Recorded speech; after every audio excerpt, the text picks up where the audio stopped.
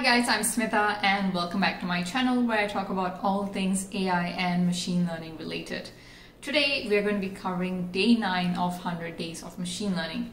If you guys are new to this channel and you don't know what 100 days of machine learning is, check out the video for day 0 which will be in the description box below, and definitely subscribe so you guys will be notified whenever I post. Without any further ado, let's get started with day 9. If you guys recall, in the previous video on day 8, we talked about linear regression and I showed you guys exactly how to code your own linear regression model and we used that on a data set about STEM salaries. But today we are going to be looking at polynomial regression. So let's get into it. Let's have a slight recap before we start with polynomial regression. In the previous video, we were looking at linear regression, and our equation for our linear regression looked like this, where y is equals to total yearly compensation, and that is what we were trying to predict. That is our outcome, and we had 3 features: x1, x2, and x3. x1 was years of experience, x2 was years at company, and x3 was base salary. So these are our 3 features, and y is our label which we are trying to predict. And our equation, our linear regression equation, looked like this. Y hat, which is our predicted value, predicted y value, is equals to w1x1 plus w2x2 plus w3x3 plus b, which is the bias. Now, in polynomial regression, it is going to be slightly different. If you think about it, linear regression is a form of polynomial regression where the power is just 1. But in polynomial regression, we can have multiple powers. So for example, let's take a look at polynomial regression with a power of 2. So in a polynomial regression with a power of 2, this is what we are going to have. We're going to have x1 and x1 square, x2 and x2 square, and x3 and x3 square, plus b. So when it comes to polynomial regression with power of 3, we will be taking into account x1, x1 square, x1 cube, x2, x2 square, and x2 cube, x3, x3 square, and x3 cube. So I think you guys understand the drift of how polynomial regression works. So we can have various different polynomial regression models. So we can have a model of power of 4, power of 5, power of 3, etc. So how do we know which model is the best for our data set? So we need to try out each polynomial regression model, so of different powers, and then calculate the root mean squared error for that model in order to identify which model would be the best of which power. So in today's coding exercise, that's what we're going to be doing. We're going to be creating different models, different polynomial regression models up to the power of 5, and we're going to see which one fits our model the best and which one has the lowest root mean squared error. You guys can download the completed code for this polynomial regression example from the GitHub link, which I will be linking in the description box below, so check that out. And that would actually be for a Colab version of this code. So it's much more easier for you guys to use, especially if you don't have a Python IDE set up yet. So then Google Colab would be much more convenient for you. First off, we're going to import a bunch of libraries like NumPy and Pandas. And we're also going to be importing PyPlot from Matplotlib, because we're going to be plotting out a graph of a measure of the root mean squared error for each polynomial factor. So what is the error if our polynomial power is 1? What is the error when our polynomial power is 2, 3, 4, 5, etc. So we have imported our CSV file into a Pandas data frame called df, and then we're creating a new Pandas data frame, salary df, where we are only taking 4 columns out of the entire data set, which is total yearly compensation, years of experience, years at company, and base salary. Total yearly compensation is what we are planning on predicting, and the other 3 columns are our features. We're going to create a new data frame called X, which will include all of our features. So we want to include only the columns of our features, which is years of experience, years at company, and base salary. So we're going to put salary df dot iloc, and we're going to put colon, because we want to select all of the values of the columns from 1 onwards. And we're also going to be creating data frames for our Y test values and Y training values. So Y underscore train is equals to salary df, and we only want total yearly compensation because that is our Y value, right? So we're going to do dot iloc, and also additionally we are splitting our data set for Y terrain and Y test, and this data set has about 62,000 rows, so 62,000 values. So what we're going to do is we're going to take the first 50,000 for training, and the remaining of that is going to go into testing. So all the values up till the 50,000 and from the first column, so the 0 column. And our Y test data frame will also be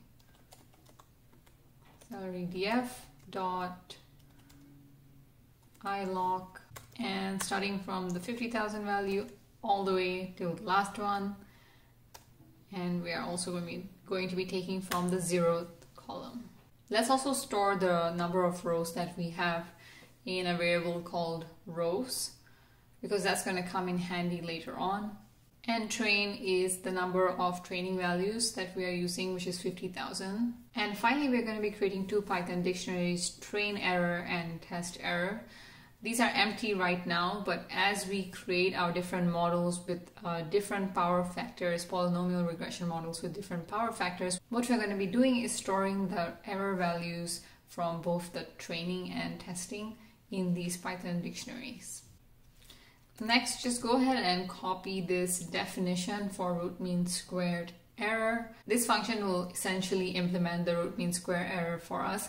All we have to do is call this function and pass in the Y value and the Y predicted values, and it will return the root mean squared error. So we're going to be making use of 3 different for loops, and I'm going to be explaining to you guys what each one is going to be doing. The first thing that we are going to be iterating through is the power of the polynomial regression. So we want to make the power of the polynomial regression from 1 to 5. So we want essentially 5 different models if you think about it.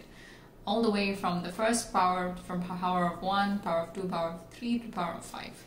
So for I in range of 1 to 6. The reason why I put 6 is because it doesn't actually use the upper range value. So it will actually, this loop would actually stop at 5. Once we do that, what we're going to be doing in this part of the loop is actually creating an empty NumPy, multi-dimensional empty NumPy array, which will store all of our values. So all of our x values essentially. The thing with this multi-dimensional NumPy array is, if you think about it, it has to be a different size for each of the different models that we're going to be making.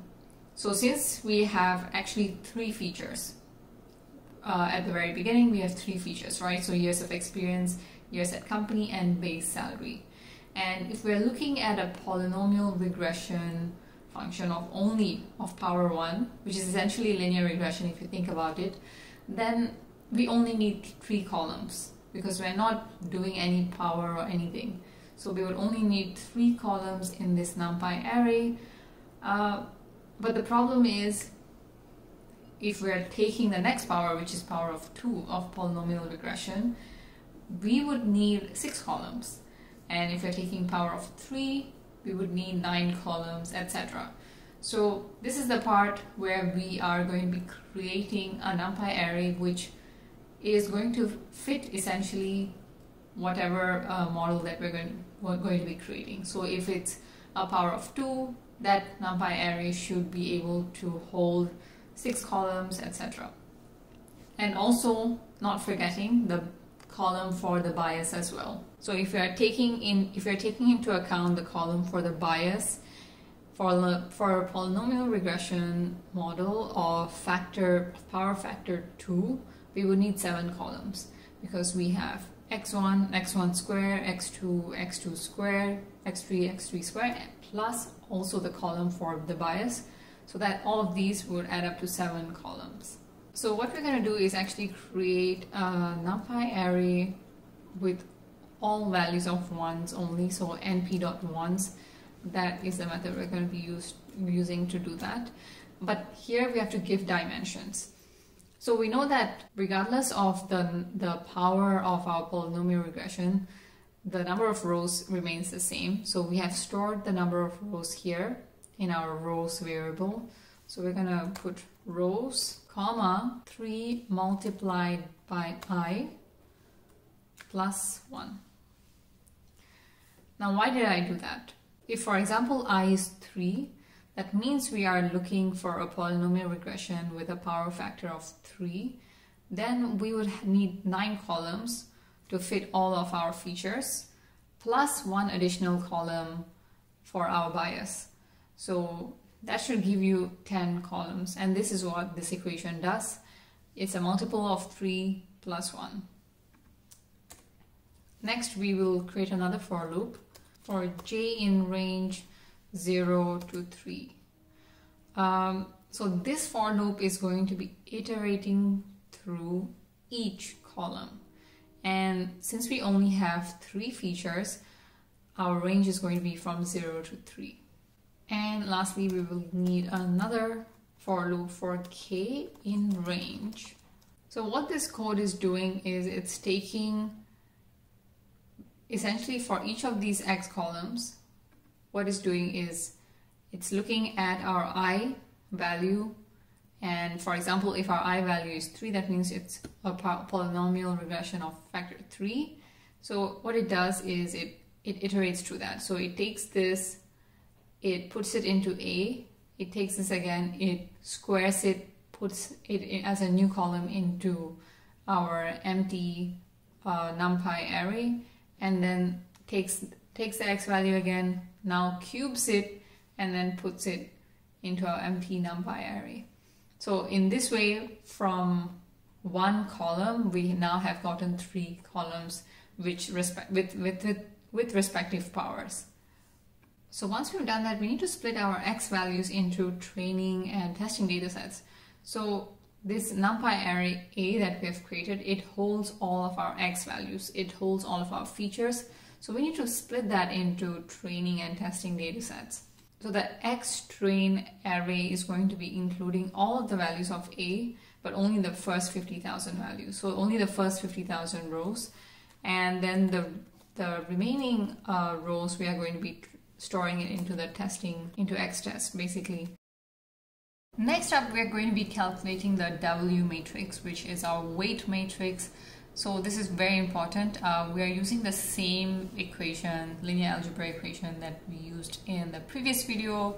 In the previous video, I also go in depth in the math behind this equation. So if you guys are unsure, you can refer back to that video and look at the math behind it as well. So once we've done that, we'll be calculating our training error.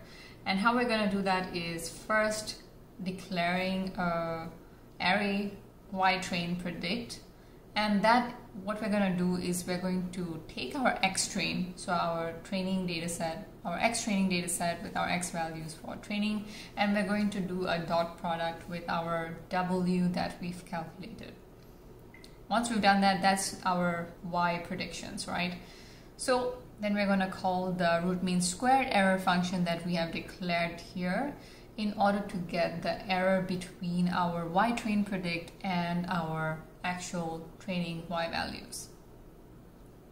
And we're going to take this root mean square error and store it in our train error dictionary that we created at the top right here. And we're going to be repeating this step, exactly repeating this step for our testing data set as well. So what this code does is essentially for each I value, we are creating a new model. So we're calculating W, we are calculating training error and testing error for each I value. So for I all the way till I equals to 5, that's what we're going to be doing. And once we've done that, let's plot all of our testing and training error, which we will be calculating over here. So we're going to be plotting that. So this piece of code right here just plots all of those. So go ahead and run this. So go ahead and run this and you would get something like this. Now ignore the decimal points here, but essentially for the polynomial degree that you see here for our model, so polynomial degree of 1, the orange line is the training error and blue line is the testing error. And this is the training and testing error for a polynomial degree of 2. This is it for polynomial degree of 3, and 4 is here, and 5. So what you realize is as the polynomial degree increases, you see our testing error definitely decrease slightly over time, but training error significantly increases as the degree of our polynomial function increases. You guys can play around with this code. You can increase this value right here. If you increase this value right here, we can look at higher degree of polynomials. If you decrease it, we can look at lower degrees as well. So for example, let's put in the value 11 in order to get the highest polynomial, maybe of 10, of a value of 10. And as you can see, as the polynomial degree increases, the polynomial degree of our polynomial regression function, as it increases, our training error also increases significantly. So that leads us to the question, why does our training error increase so significantly? So this question leads us to overfitting and underfitting, which we will be talking about in the next video. But as for now, this is a really great example of how you can do polynomial regression, and you guys can definitely test this out on even other data sets, other numerical data sets as well. I hope this video was helpful for you guys, and I hope you guys learned a lot from this example, this polynomial regression example. There is definitely a lot of math behind it. There's a lot of matrices and linear algebra involved, and you guys can actually go in depth by looking at some of the resources that I've provided in the description box below. Thank you guys for watching, and see you in my next video.